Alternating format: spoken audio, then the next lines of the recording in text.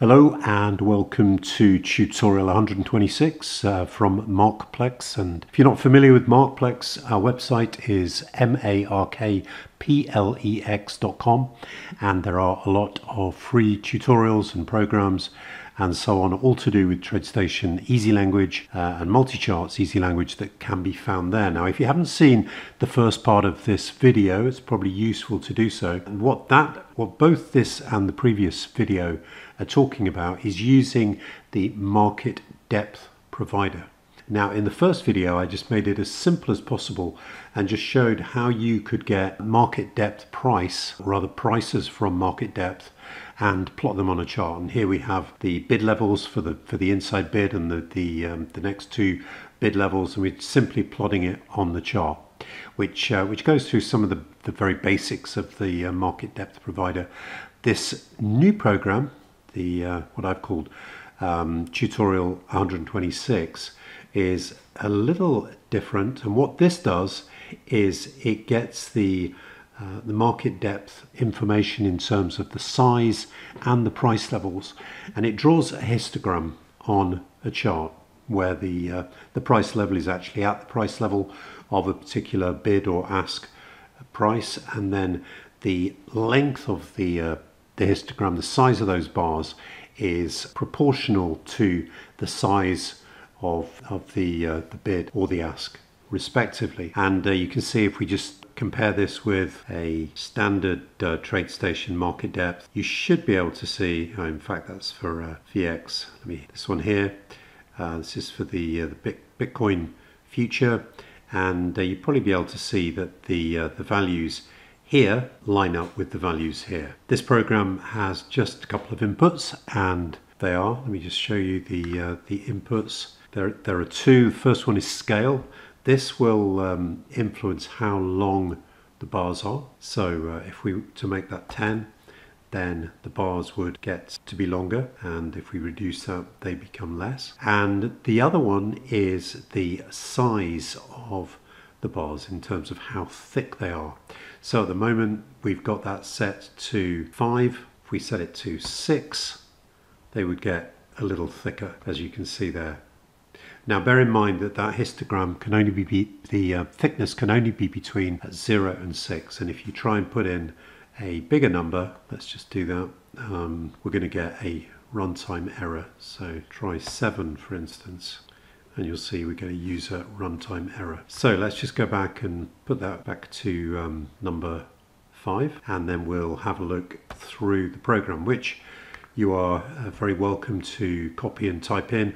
Also, if you'd like to save yourself some typing, if you think this is something useful that you perhaps might be able to build on, then please feel free to download it for a small fee. Okay, so let's go through the program. Okay, so we've included various namespaces that were required, and incidentally, if you want to work out a quick way of getting a lot of the syntax without putting it all in manually, if you go to the toolbox, you should be able to see the market depth provider, which you can double click, and that will be applied to the chart.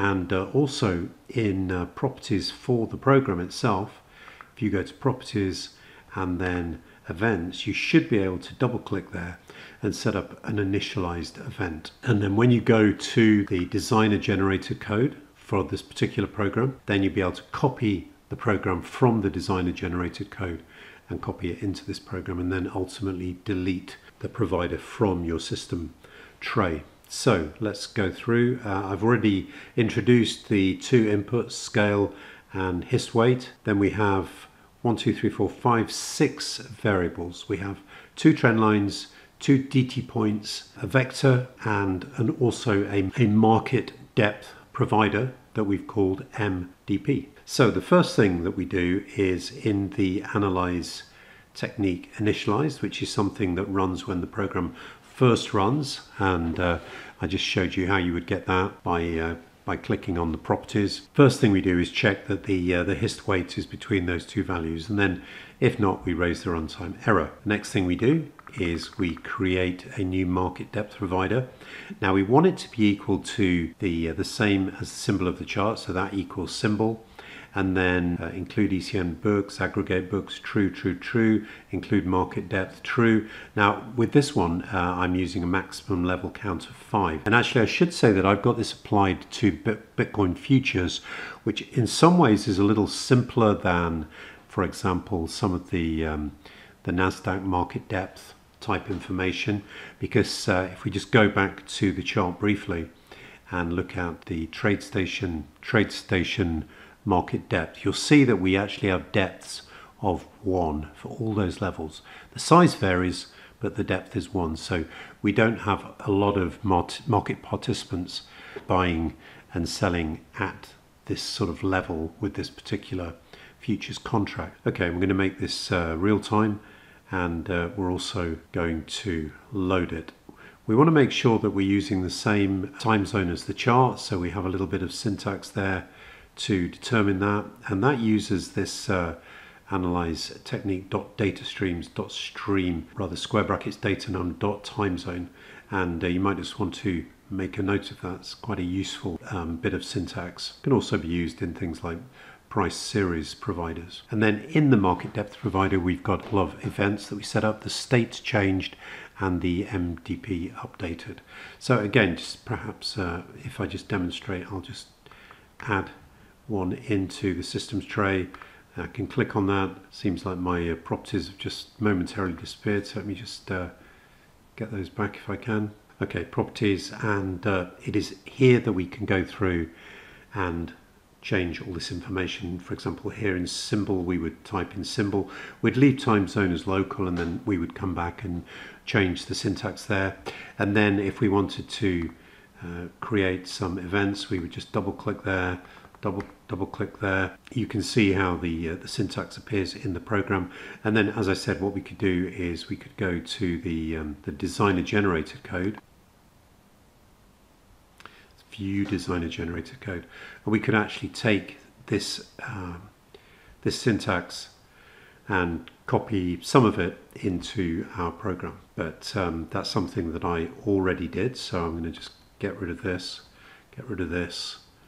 and get rid of these 2 bits of code that have been added to the program. Okay, so that's a little bit of a detour, but that will hopefully save you some time. Now we want to color the histogram. So what I've done is I've created a vector, which I've called palette, and we've created that here with new vector.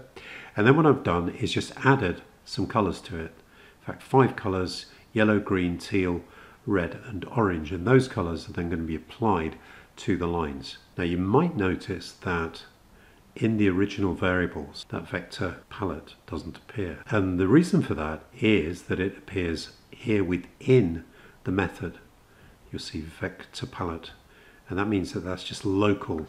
In this case, that is just local to that method. So here we create the bid ask vector, which is the one where we're going to be storing the trend lines. And we create 2 trend lines, trend line 1 TL and TL1.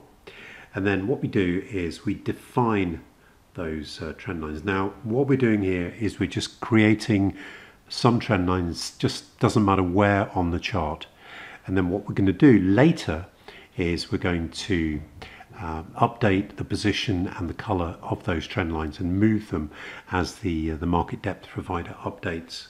Incidentally, with the toolbar, you can do a similar principle to the one that I just showed you for the market depth provider with the drawing objects as well, which could also save you some time in writing this syntax. So we're not extending it to the left or the right. We're setting the rate, the weight equal to hist weight, which is user input, setting it to type solid. What we're then doing is, because we're going through a loop to do this, going through a counter from 0 to 9, for each of those 0, 1, 2, 3, 4, 5, 6, 7, 8, we're creating the trend lines, and we're setting the DT point, start point and end point, and other information there. We're adding it to the chart, But what we're also doing is then, having created the trend line, we're adding it to our bid ask vector using pushback, which is the same way that we added the colors to the palette vector. So at this point, we've started the program. What we've done is created the color vector. We've created some trend lines on the chart, but they're just in an arbitrary position at the moment. What we now do though is well, first of all, let me just go the MDP state change. I've just added this just to show you how you could do this. And what this is simply doing is it's when the market depth provider is loaded, it prints a message, and if the market depth provider fails, then it prints a message. So just get that out of the way. The main business is in the update event, and what we do here is, first thing is we check that the vector is not null, the bid ask vector that is, and then we go through a line counter from 0 to 4. So we've got 5 positions: 0, 1, 2, 3, 4, 0, 1, 2, 3, 4, and in each case what we do is we create a date time object. dt time equals date time dot create, and then we need to find the date time of the right of the chart. Now, you may be familiar with this: get app info AI right display date time, which we've been using for quite some time. But what we need to do is that's a double number. What we need to do is convert that into a date time object, and the way we do that is quite simple. When you know how, it's d time, which is this object that we've just created, dot el date time x, and that needs to be set to get app info and then the AI right display date time. And then we go through each of the levels using the line counter, and the first thing we need to check is that the number of levels that we have in our market depth provider is greater or equal to the line counter plus 1. So the line counter starts at 0, but when it's 0, we're still expecting 1 bid level. So we do that check there, and having done that, we then create the 2 DT points. We create the first one at this D time, which is the date time of the right of the chart, and then we put in the bid level price using the line counter.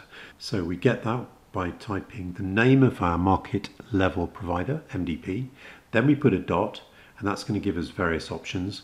We want bid levels, and then we find each bid level using the square bracket construct. So for example, that would be 0 for the inside bid, 1 for the next, 2 for the next, 3 for the next, and so on. So in that, we're putting our counter, line counter, and then dot price. So that's getting the price. Then the next thing we want to do is, because we want to vary these line size based on the total size at a particular level, what we do is we add to the DT time. In other words, we subtract a negative, or we add a negative amount. So we're taking away the scale times by MDP.bid levels, again, same as before, but this time instead of price, we're using dot total size. So we have a line which is proportional, approximately, to the size, to the size of that level. Then finally, we create dt.2. D time has now changed because we've subtracted this amount, or we've subtracted this amount, and then price is the same as before. So there we have the 2 points. Now it could be that we didn't have that data available, in which case again we just create the DT points at some arbitrary value just to get them out of the way. Having done that, we should hopefully have 2 DT points that are relevant to the level that we've just found out about. We can then check that there is a trend line in the vector. We set TL1 to the value of that trend line, or rather to the trend line, and then we just set the start point and the end point of that trend line. We do then exactly the same for the ask levels, with a slight difference, because most of the syntax, well, obviously we're using ask levels rather than bid levels, Most of the syntax is the same, but you'll notice when we get down here that because we've got a vector which includes the bid levels and the ASC levels, we now need to add a number 5 to that place in the vector so that we're getting the ASC levels rather than the bid levels.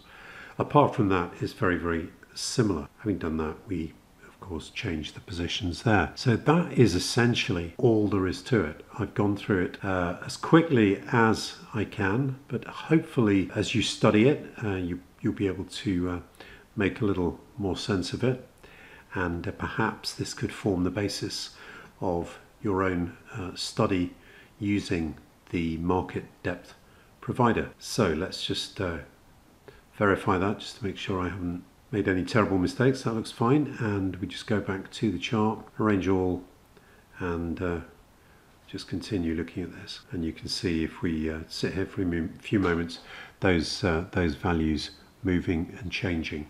Okay, well, thank you very much.